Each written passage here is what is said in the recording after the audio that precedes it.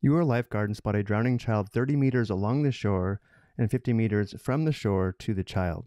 So if we look at the graph below, that means you would be at the origin, point 0, 0. And if we go 30 meters along the shore and 50 meters from the shore, the child would be here, where the ordered pair is 30, 50. You run along the shore for a while and then jump into the water and swim from there directly to the child. You can run at a rate of 4 meters per second and swim at a rate of 0.9 meters per second. How far along the shore should you run before jumping into the water in order to save the child as quickly as possible? Round the answer to 2 decimal places. So going back to the graph, let's label the segment along the x-axis x. This should be the distance you run. And let's label this slanted segment y, the distance you would swim. We also need to form the right triangle here on the right. So let's go ahead and construct the 2 legs. We have a leg here, and we have a leg here. We know the long leg is 50 meters. And notice how the shorter leg would be 30 minus x meters. And now to solve this problem, we'll be using the distance equals rate times time formula. But because we're trying to minimize the time, we need to solve the equation for t by dividing both sides by r, which gives us time t is equal to distance divided by rate. And in our case, we're going to have the time t is equal to the run time plus the swim time. Let's let t equal t sub r plus t sub s. And now using the graph, let's go ahead and set this up. The total time t is equal to the run time.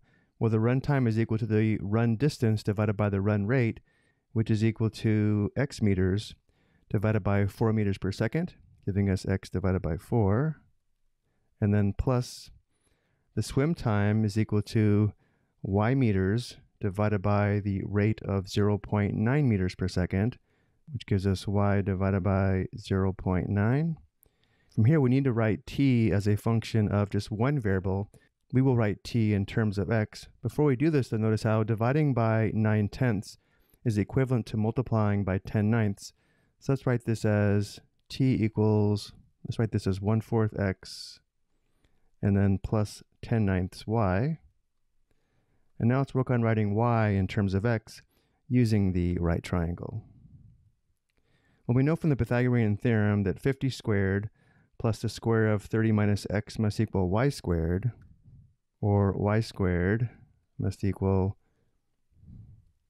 50 squared plus the square of 30 minus x.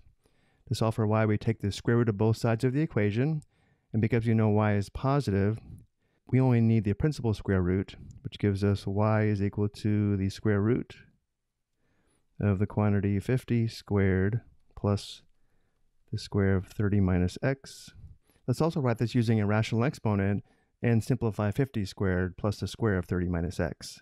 This gives us y equals the quantity x squared minus 60x plus 3,400 raised to the power of 1/2. Which means we can now write the time function as t equals 1/4 x plus 10/9 times the quantity x squared minus 60x plus 3,400 raised to the power of 1/2.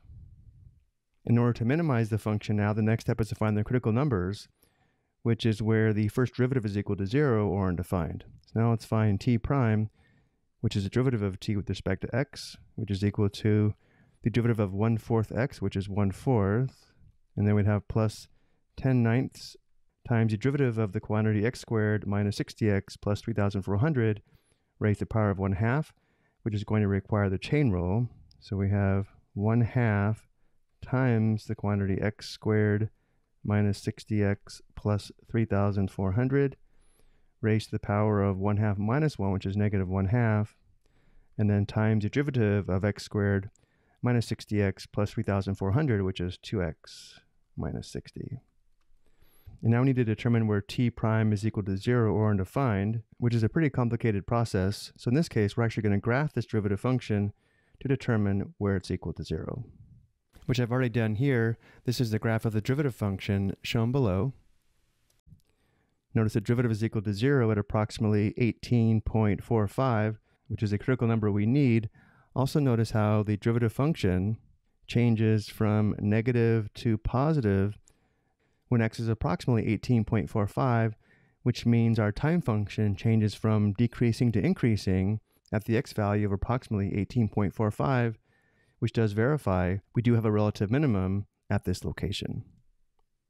So if we set the derivative equal to 0, this gives us x is approximately 18.45, and this would be meters. And notice how this is the distance that you would run along the shore before jumping into the water to swim to rescue the child in order to minimize the rescue time.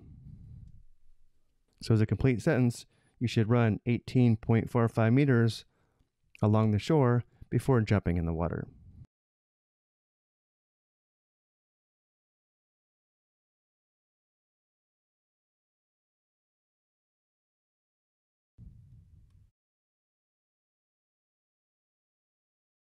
I hope you found this helpful.